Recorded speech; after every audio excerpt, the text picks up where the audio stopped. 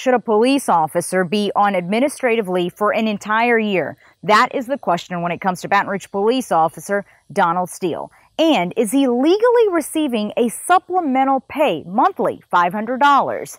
We'll let you decide all of that. He is on leave for an alleged sexual harassment case where he pulled over a teenager for a DWI a year ago now.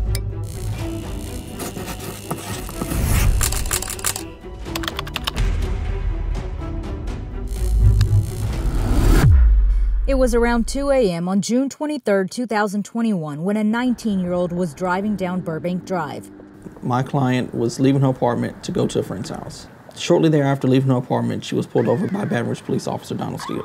Baton Rouge police officer Donald Steele stopped the teen for a possible DWI. Donald Steele began a typical traffic stop, but then nothing typical happened after she was stopped. Ron Haley is representing the female, whose name Unfiltered with Kieran is choosing not to publish. He asked her if she was drinking that night. She said she had a drink, or maybe it was a shot.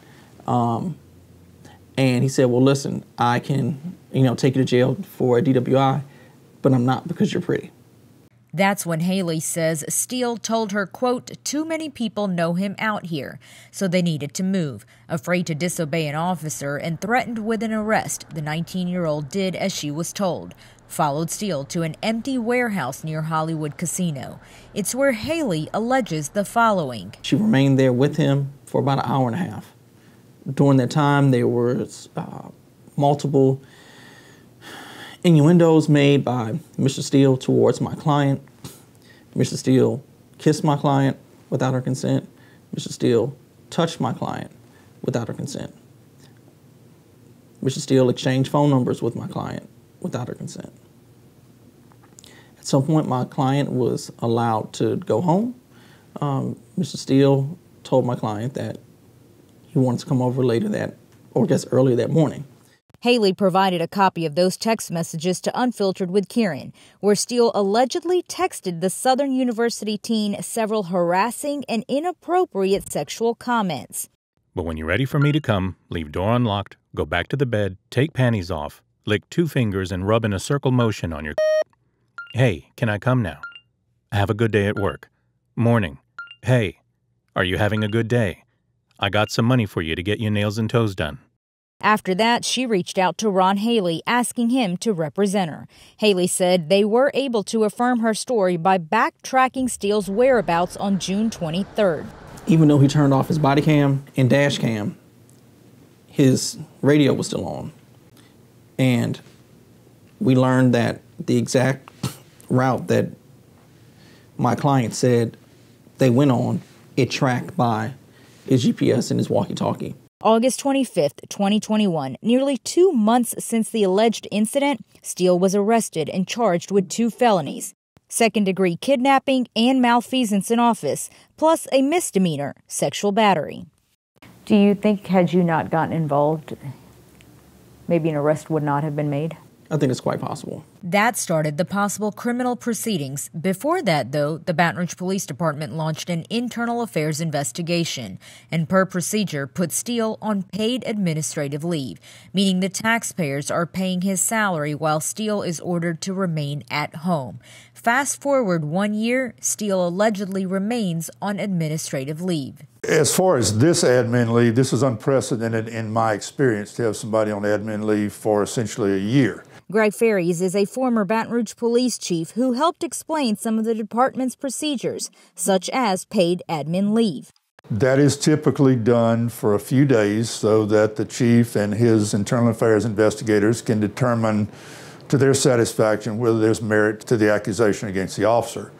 I think someone that's on admin leave for essentially a year, as I read the law, they would not qualify to receive that pay. The pay Ferries is referring to is the Louisiana State Supplemental Pay.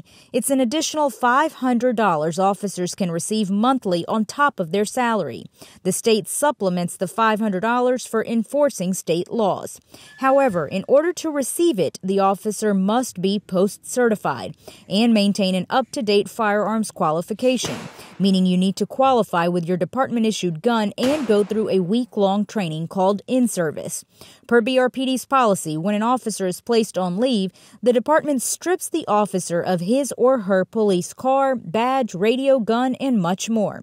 According to records obtained by Unfiltered with Karen, Steele, however, was allowed to return to the Baton Rouge PD range on February 25, 2022 for his firearms qualifications. In fact, sources said special accommodations were made so Steele could go to the range, be given his gun to qualify, return the gun, and then leave. Mind you, this happened while Steele was on admin leave and awaiting prosecution on felony charges. Having an updated firearms qualification likely meant Steele could continue receiving supplemental pay. However, if an officer is on administrative leave, does he qualify for supplemental pay? Supplemental pay, per the law, is for people who are doing active police work enforcing laws. That law is this specific Louisiana revised statute that reads people who shall not be entitled to additional pay out of state funds, includes people who work purely clerical or non-enforcement duties. When an officer is on leave with no police car, gun, or radio, he or she cannot enforce the laws, meaning the supplemental pay needs to pause. Records here show Steele has been receiving supplemental pay every month this year, as recently as June 30th, and the man approving that pay? Baton Rouge Police Chief Murphy Paul. The authorization for officers to receive state pay is what's called a pay warrant signed by the chief, who certifies that the people on that list, the officers on that list, have performed their duties in compliance with the state supplemental pay law. Meaning if an officer should not receive supplemental pay, the chief should not sign off. But a look at all these payments for Donald Steele shows the first signature approving the pay is Chief Murphy Paul, followed by Mayor-President Sharon Weston Broom certifying the pay. I think taxpayers should be upset at that again, additional taxpayer monies are going to pay an officer that was arrested for doing something illegal while he was on the job. Back to the being on administrative leave for an entire year, Haley says the delay is from the district attorney's office. What we're waiting on is a decision from the DA's office as to whether or not Mr. Steele is going to be prosecuted or not. So the matter is still under review, but we expect some decisions here fairly soon. We had a little bit of COVID setback, but we also had some further investigation that we asked to be conducted. That has been conducted. There's a few other things that we are going to do, but that won't take much time, and we anticipate that we'll be moving forward with charges in one way or the other. Moore said because it's a high-profile case involving a police officer, he wants to ensure the case is solid. But Haley says they're not asking for guilt or innocence right now. They simply need to know whether there's enough evidence to move forward with criminal charges for second-degree kidnapping, malfeasance in office, and misdemeanor sexual battery. This is a case that we are considering taking to a grand jury. Has not made that decision yet. Those charges don't require a grand jury, but this is one just based on our review that we may wish to go to a grand jury. It certainly raises questions in my mind as to why these serious allegations have not been resolved one way or the other. If they are true, it certainly merits very, very serious discipline, and if it's not true, if he's been wrongly accused, he needs to be returned to work for his sake. Haley's client filed a protective order against Steele, claiming Steele was allegedly stalking her and had sexually assaulted her. Nearly a year later, Haley's client's protective order could potentially now be in jeopardy. BRPD is waiting on the criminal proceedings before the internal affairs investigation. But is that normal? I can see a possible reason for it, but in my opinion, you can't delay it for this amount of time. It needed to be resolved a long time ago, and it certainly needs to be resolved now. So you may ask, why does it appear Steele is getting preferential treatment? Steele is a member of the Omega Psi Phi fraternity, the same fraternity of which Myron Daniels is a member. Daniels is the deputy chief over internal affairs. Evidence points towards Chief Paul also being a member of the same fraternity. It's why I've repeatedly requested an interview with Chief Paul. Are you going to comment and interview at all with me? I'm sorry? Are you going to interview with me at all? I told you go through the PIO. You know the procedure. I've gone through the PIO, and the PIO tells me, Chief, that they need to wait on you to respond. So I'm confused what's happening here. What was happening is there's a process, and you have to go through the process. As you well know, just like the advocate right there is asking for an interview, and so are others, you have to go through the process. I've done that. And After being denied repeatedly, it's why I asked the chief on camera for an interview after a civil service hearing. However, he kept walking and refused to answer. Chief, can I talk to you? Are you just not going to talk to me at all? Are we ever going to interview about anything? Chief, why not interview with me? Thank you. Are you a member of a fraternity?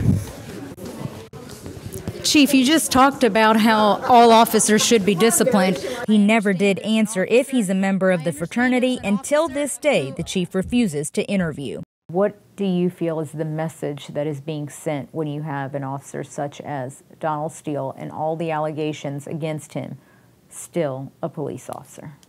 I think it sends a bad message that you could basically get away with anything without having any real consequence. You could do something so egregious that leads to you being arrested, but yet you're still allowed to not necessarily have the badge, but you still have the benefits of that badge. You're still getting paid by the taxpayers. Donald Steele's attorney, Franz Beauregard, did issue a statement. My client, Mr. Steele, is on paid administrative leave with the Baton Rouge Police Department, and issues in regards to his compensation should be addressed through BRPD. Now, we did try that, but the police chief did not respond to our request for any comment. However, the lawyer for the police department did, saying I am a freelance reporter, and that means I am another member of the general public, unless otherwise designated by the chief of police himself. As of yet, my designation is not media, per the chief himself. Meanwhile, a date has not been set yet for if and when this case goes before a grand jury. With Unfiltered with Kieran, I'm Kieran Chawla.